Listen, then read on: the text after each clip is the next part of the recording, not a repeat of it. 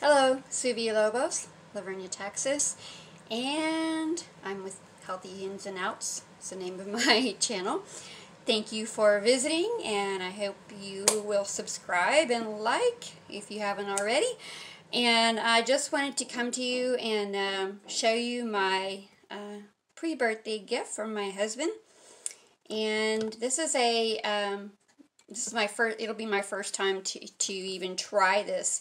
This is a Mosaic food chopper or food processor, and the reason I chose this is because has a glass container. It's 5 cups, which should be just perfect for my husband and myself. And it has 2 titanium coated blades, which is another reason I chose this. I didn't realize until upon receiving it, and I saw the little manual. It's in English and German, so this is German made. I didn't know that when I purchased it, but I was happy about that because I know those products are well made. So we'll see how this turns out. This has a rubber gripping on the bottom to hold it. I have it standing on a big cup so you can see it. And I'm just going to start out, I have some red and yellow bell peppers and a red onion I'm going to chop because I'm going to saute it before adding other things to make our soup for today. It's now in the autumn season and starting out in the 30s over here, so it's a chilly day and great day for soup. I have some healthy plant-based cornbread made, and I have my vegetable broth that I made. By the way, I keep any cuttings for like the onions, or in Espanol is cebolla, and also the little pepper ends and seeds. I keep those. Any vegetable cuttings I keep to make a vegetable broth. I don't buy vegetable broth in the store. At least I haven't in quite a long time. And by the way, I cooked some acorn squash, side note, acorn squash in our Instapot, and I wondered about the seeds. You can eat any any type of squash seeds. They're edible, and we like pumpkin seeds. So I learned that you can actually microwave them. You don't even have to put them in the oven, just for a few minutes. I put these in the microwave, and well, first, while they were still wet, I didn't have to add any oil. While they were still wet, I ground some pink Himalayan salt on them. They are delicious, nice and crispy. I don't so much crave flavors, and normally I don't. Sometimes I want my chocolate. My craving is for crunch, so those are a nice little crunch. Anyway, so with that, I'm gonna see how this little thing works. It's the motor, and it has a little pulsing thing on the top. And I know I'm not supposed to hold it down for longer than 15 seconds.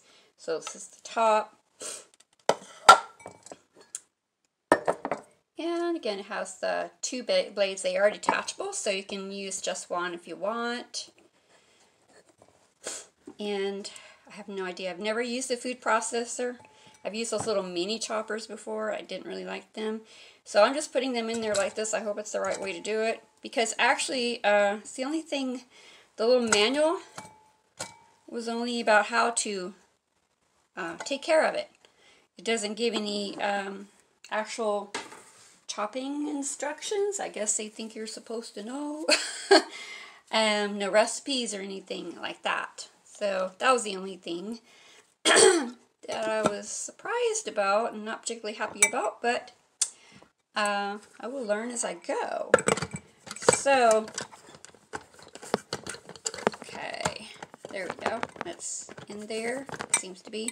I'm going to hold it even though it's on this little, it's a big cup. Let's see how it does.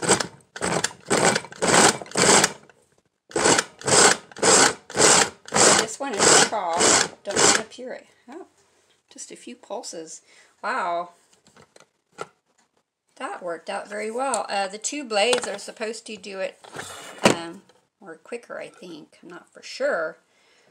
But that's going to be perfect for sauteing. Look at that. So, I'll have to try. I'll have to get some garlic ready and try that, and I will show you. So, hang on. Okay, so now I have some very tiny garlic pieces. I don't know that this is going to do anything with them because they're so small, but let's check it out.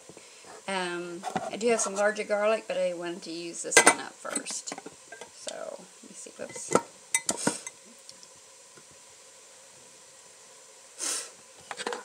I have the onion and peppers sauteing. Let's see how this does. It's actually cracked. Wow, I'm surprised. It smells good. It actually did. Yeah, it's not a whole lot, but that's like 6 very tiny garlic pieces or cloves. So that is it for this test. It's a good, I guess it's a good first test. And I think next time I'll try making some maybe some coleslaw or something like it. So anyway, thanks for watching, and I'll put the link for this in the notes below. So be blessed, be healthy, have a great day. Bye.